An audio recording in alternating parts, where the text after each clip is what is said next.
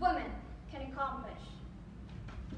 It is an honor to be here on this stage where I can freely express myself by stating some motivational experiences and stories about situations and dilemmas in life that somewhat makes me laugh upon realizing how I managed to get my way up here where I am right now.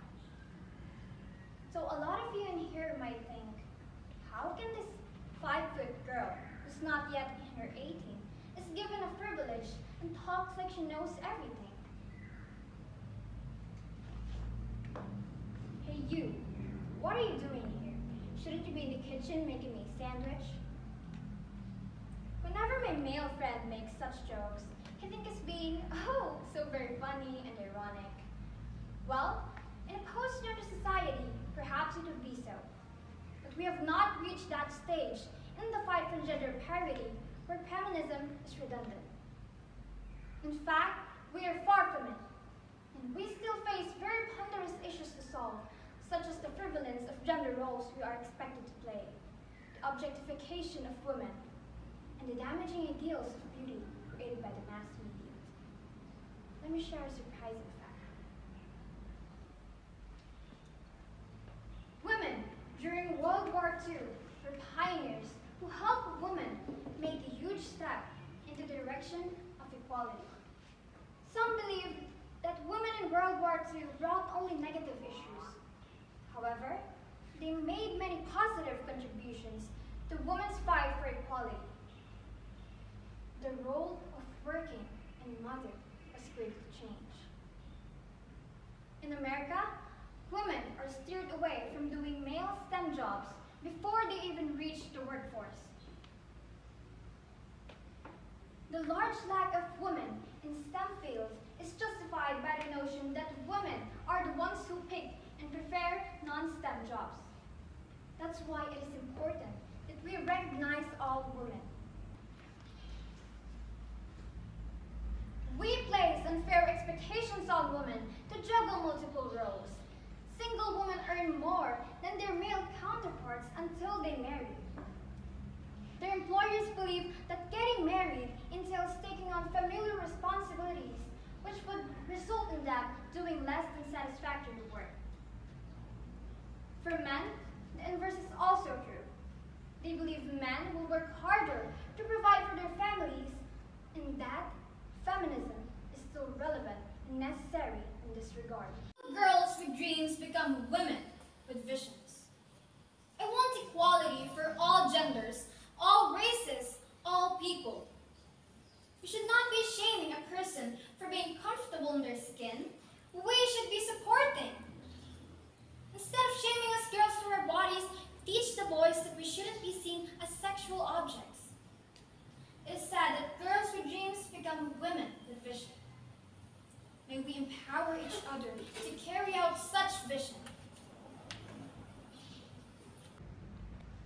Because it isn't enough to simply talk about equality. One must believe in it. And it isn't enough to simply believe in it.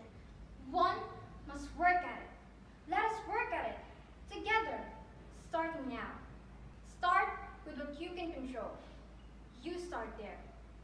Because changing your workplace and changing the way the world thinks, that's big, that's daunting, and then you shrink from that. So start with what you can control. And then those questions starts within. First, we must ask ourselves, are we using our voices? And when are we not? And at least be cognizant of that and understand these are the times that I shrunk away from doing more than I could. And let me think about why that was. I am angry. Anger is a very normal response to having your human rights compromised. Gender as it functions today is grave injustice. We should all be angry. Anger has a long history of bringing about positive change. But in addition to being angry, I'm also hopeful. Because I believe deeply in the ability of human beings to make and remake themselves for the better. I decided today that I wanted to take the power back.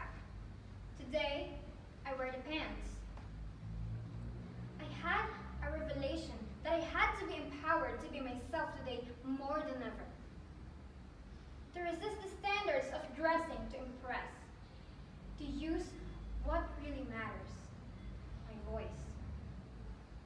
Think about where you hold privilege. It might be in your job, as a parent, as teacher, or just in the color of your skin, and start this work now. Stop laughing at the jokes. Buy the book. Go to the event. And diversify your social feeds and ask the questions. Sympathy is soothing, but it doesn't go far enough. Action does. And listen, you'll get things wrong. We all do. I've had some clangers, but it's not about perfection. It's about the progress. It's about doing it because it's the right thing to do. We are so done with waiting for society to change things for us, but we are society. I want to be respected in all of my femaleness because I deserve to be. Gender is not an easy conversation to have. For both men and women, is sometimes to encounter almost immediate resistance. Some of men here might be thinking, okay, this is all interesting, but I do not think like that. And that is part of your problem. And that many men do not actively think about gender or notice gender is part of your problem. And to the children of our country, regardless of your gender, our country has sent you a clear message. Dream with ambition. Lead with conviction. And see yourselves in a way that others may not, simply because they've never seen it before, but know that we will applaud you every step of the way. Women are somewhat seen as shadows of men, where they are only created to follow the rules and wants of men.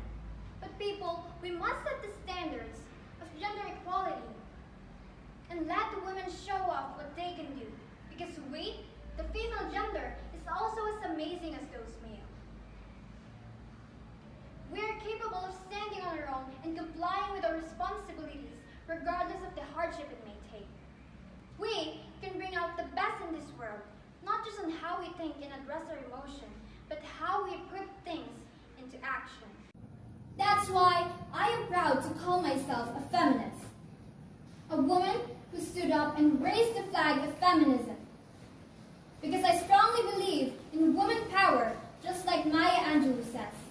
Each time a woman stands up for herself, without knowing it possibly, without claiming it, she stands up for all women. Feminism seeks an equal and just a world. It seeks to dismantle oppressive system of power based on patriarchal ideas about the role of men and women. But it is not just a term, it is a movement. A philosophical ideology and an end in itself.